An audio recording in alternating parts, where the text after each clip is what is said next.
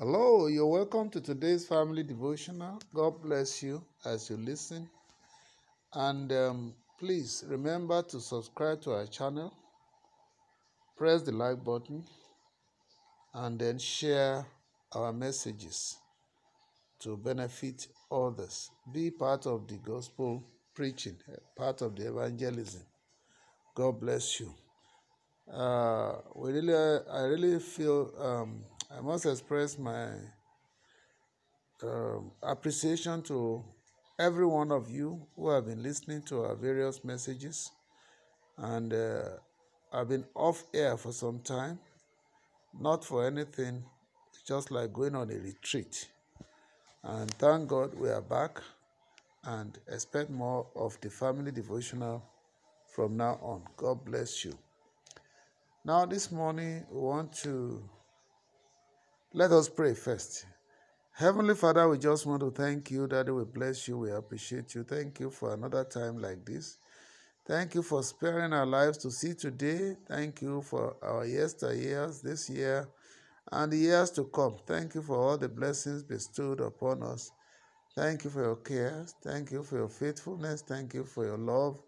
We appreciate you for your mercies and favors. Accept our thanksgiving in Jesus' name. Almighty Father, this morning we come before your throne of mercy. Please forgive us our iniquities. We want to share your word this morning. Please come and speak to your people yourself in the mighty name of our Lord Jesus. Thank you, Father. Blessed be to your name. In Jesus' mighty name we have prayed. Amen.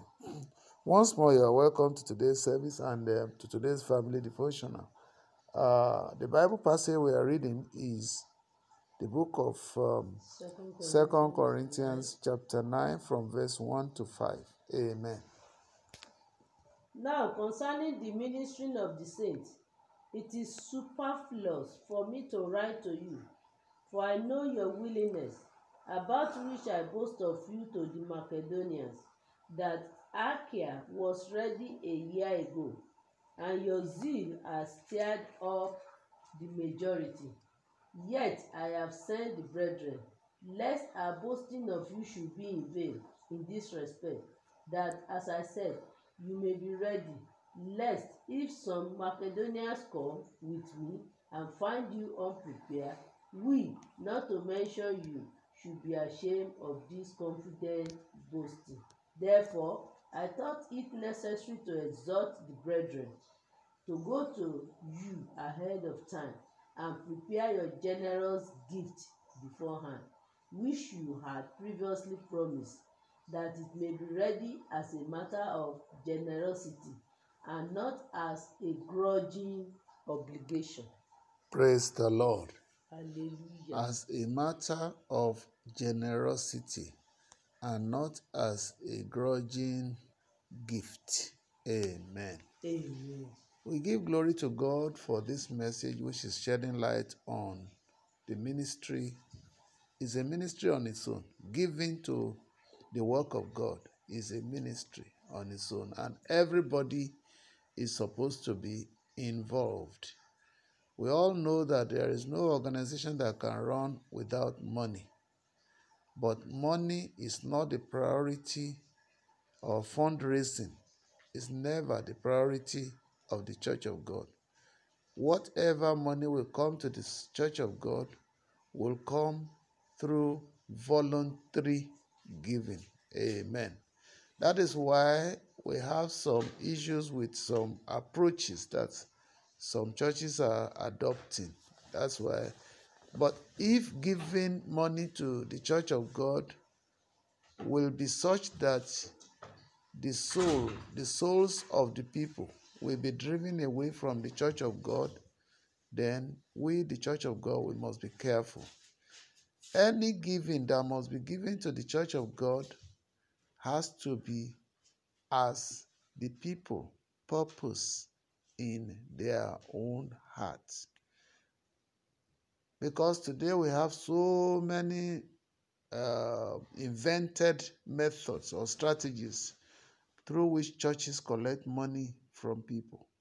But what is important to God, and just like Paul has given us the good example here is that whatever money must come to the church of God for the work of God must be something that is purposed in our heart. Let me make a difference. For instance, tithing that is so popular in the church is not a voluntary money. It is a compulsory money. It is a legalistic money. It is by force. Why? Because it carries curses with it if you don't give it. And incidentally, we are not, it's clear that the period of the law has gone and it has gone with tithing. That is why tithing does not qualify under the New Testament dispensation, as a form of giving to God because it is not voluntary, as we have just read in 2 Corinthians chapter 9 from verse 1 to 5, especially verse 5. Any money that is given to the church of God must be voluntary. First fruit giving is not voluntary also. And you can see that, many churches have abused these two. The rest, they are voluntary. It could be offering, they call it love offering. It could be donation, which you, in terms of offering, it is what you purpose in your heart that you give. Then in terms of donations, it is what you purpose in your heart that you give. In terms of vows or pledges, that's why the Bible says it's better for you not to pledge than to pledge and you don't fulfill it. It is better that you don't pledge at all. Nobody compels you. If your vows or pledges must come, it has to be voluntary through you. And once you make it, it becomes law for you. Then you pay because it is you purposely in your own heart say you will do it. And anything you tell God, is established.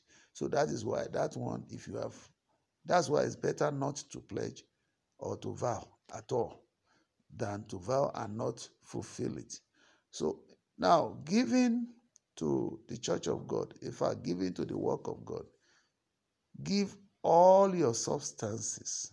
It could be money. Money is just that. Money is the arrowhead, is the primary thing that we all think of. You can give your time, you can give your money, you can give your prayers, you can give your love, you can visit people, you can give your time for evangelism. You can give your talent, like the singers in the church, like the instrumentalists in the church. You can give anything that the Lord, in fact, nothing is too much to give to God. And God wants us to give it generously. If it is money you are giving, give it generously. If it is your if it is your talents that you are giving, use it generously for the work of God, to the glory of God. So giving is very important. It's an important ministry. The only thing that makes the difference is this. When the church is now the one telling you, you must. It is important. You see, when the Spirit of the Lord is in you, it is the Spirit of the Lord in you that would lay it upon your heart to do what God wants you to do, not man. But when we begin to say that if you don't give, you will die. If you don't give, things will be hard for you. If you don't give, you won't. Or to the point that we are saying, if you don't give, we don't see evidence of your giving, we won't wed your spinsters or bachelors or what in the church. Or we are now giving envelopes, tithe envelope as an evidence for ordination and all that, to show that you are paying money to the church and all that, then it's going legal. So, but if you are giving, you must give voluntarily. And there's nobody that God has not given one thing or the other. Today you may not have cash on you, but give your dancing offering to the Lord. Give your cheerful heart to the Lord. Give your love. And then, but when you have, whatever you have, it is good. It is biblically sound that you give to God. You remember, King Solomon gave 1,000 offering. That, he gave generously. That's the meaning. And God visited him. So if you give generously, God himself knows how to visit you for good. But do not give out of compulsion. Do not give out of... And there's one uh, thing that I'm saying. Don't let money drive you away from the church of God. Because I can see many of our churches now are practically empty because people are complaining that churches are demanding money, money, money, money, and so they are no longer at peace. No, it is wrong for you to, because of that, leave the church of God. No. If God has laid upon your heart to give anything, and you have, please give. But because if you don't have to give today, don't run away from the church of God. Go there and begin to pray. You see, your presence in the church glorifies God. That the church is filled up with people glorifies God. It shows that we have a heart of appreciation to God. So if today you don't have cash to give, don't be discouraged. And don't buy into the threats that you are not giving and then you are not getting anything. No. God knows your heart. If you don't have, truly, God knows. If you have, God knows. One thing is, be truthful to yourself, and anything you have, give it generously to the work of God. Like I said, it is true that churches cannot run without money. They need money. The chair you are sitting upon is made from money. The cathedral or the church you are sitting is money that built it. Yes, you need it. But if it gets to the point that money will drive you away from the church of God, please don't fall into that temptation, because God loves, in fact, what God himself, you see, all these monies we are giving is for the church to do the work of God.